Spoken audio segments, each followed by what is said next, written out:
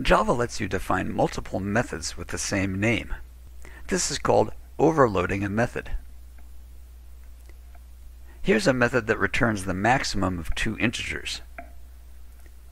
I can call the method using two integers, but if I make a call using two doubles and try to compile it,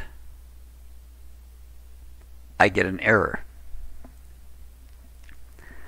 The solution is to create a new method that returns a double that has the same name, as long as the parameter list has either a different number of parameters or different types for those parameters. Java will let me do this. The code inside the method will be exactly the same. Now, when I compile the program, it succeeds. When I make this call with two integers, Java will select this version of the max method to call. When I make this call with two doubles, Java will call this version of the method. What happens if I try this? 3, which is an integer, and 4.7, which is a double. Which one gets called then?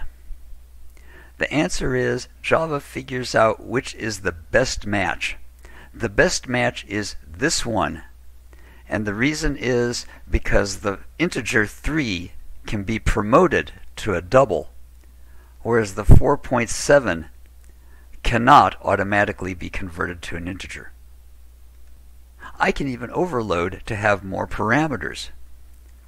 I can have an integer returning method called max that takes three integers, a, b, and c.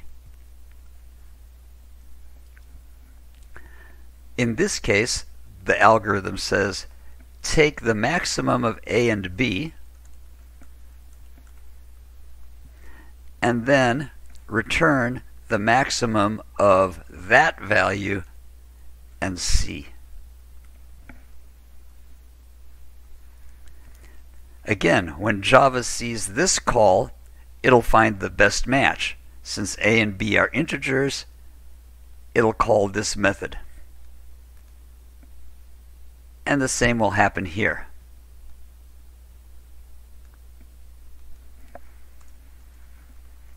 And I can write a line to test that.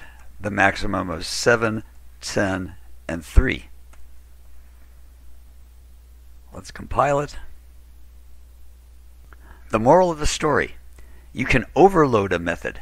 You can provide multiple versions as long as the parameter lists have different lengths or different data types.